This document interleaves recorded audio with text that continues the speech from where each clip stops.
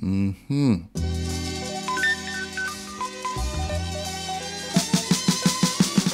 we're making my second favorite chow, and that is plum chow.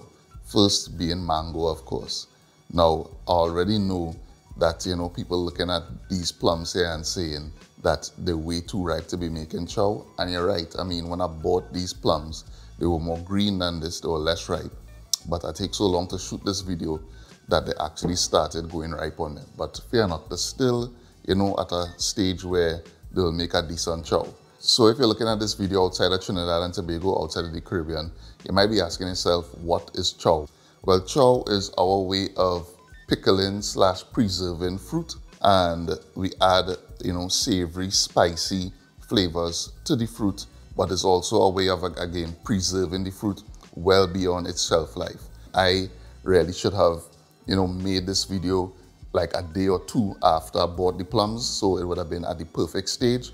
But as you can see, 3-4 days later, and the plum that I bought already, too ripe. Like this plum for me, a little too ripe for making chow, but we're gonna make it anyway, as I said. So the kind of ripeness that I think is ideal for making chow, using plum to make chow is like this stage where it's green, but then you get a hint of yellow. And the reason you want that is because for me, the flavor profile that fits best for chows is when you have that perfect blend of sweet and tart. And a plum, depending on the stage of ripeness, if you get it at the perfect stage, is the perfect blend of sweet and tart. If you get it too ripe, it's going to be a little too sweet. If you get it, not ripe enough, it'll be a little too tart. So at, this stage for me, as opposed to like this stage where it's a little too yellow and a little too ripe, but I mean, again, we're still going to use it, is the perfect stage. This is the perfect stage of ripeness for making chow. So yeah, I think I talk enough. Let me get into actually making this chow. So making plum chow, it's no rocket science it at all. It's very simple, very straightforward. You're going to use a paring knife like this and basically just make some incisions in the plum, and that is going to allow the flavors that we're going to add to soak into the plum.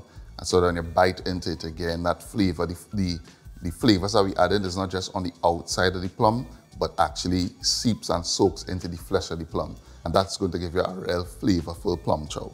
So you just take the plum like this, use the tip of your knife and just make a little incision here, a little incision there, and that's it. All right, so we have all our plum prepped here. So now let's move on to the next step. So the next step is adding the other ingredients to our chow. And for this amount of plum that I have here, I'm going to use 2 pimentos, and this is just for flavor. These don't really have any heat. I'm using 3 cloves of garlic, and I'm going to be using just a small piece, not too big, a small piece of this Scotch bonnet pepper, because it's not plenty plum, so I don't need to add too much heat to it. So cut in a little piece of the Scotch bonnet. Just going to give these a rough chop.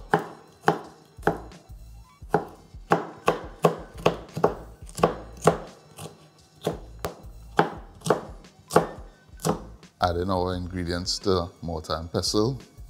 Adding a pinch of salt to that. And the salt is going to help break down the garlic, the pimento, and the pepper. Make it into a nice paste. That abrasion against the coarseness of the salt is going to turn it into a nice paste. Going in with the pestle. We're just gonna grind our ingredients. All right, so we have our ingredients formed into a nice paste here, thanks to the mortar and pestle. So now I'm gonna add a couple other things to this before we add it to our plum. Okay, so to our mixture, I'm going to add just like a ½ teaspoon of green seasoning, and this is shadow benny and chive and them kind of thing blended up into a paste.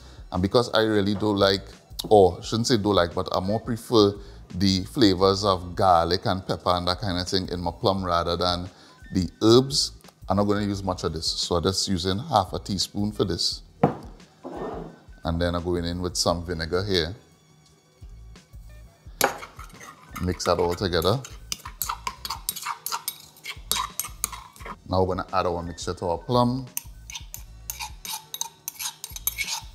Give that a mix.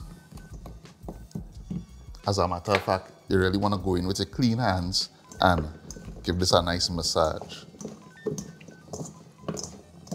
Mixing this with a spoon, it's really not gonna give you the kind of results you need.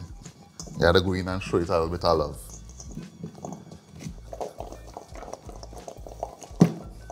And basically, that is it, you know.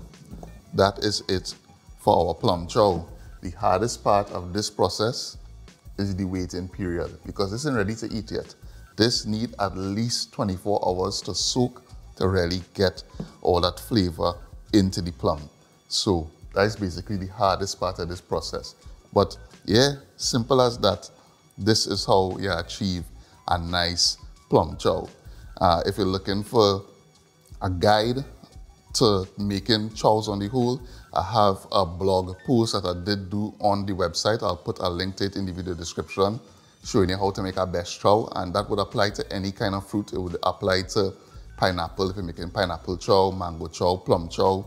You know, it's the same fundamentals that you follow to achieve a Bess chow. And I mean, in terms of like the measurements of how much ingredients you put, how much pepper, how much garlic, how much salt, that's basically up to your preference. So it's the kind of thing that you taste as you go, and depending on your preference in terms of how much salt, how much pepper you want and thing, you adjust to suit. This is all your adventure, so adjust to suit. And yeah, happy chow making. If you like this video, please give it a thumbs up, give it a share, share it with your friends. And if you're not subscribed to the channel, please take a moment to do so. Click on that button and click on the bell to be notified every time we post new content.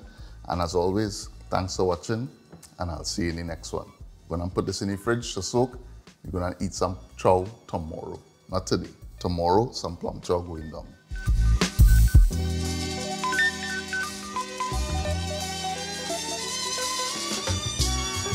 Mm-hmm.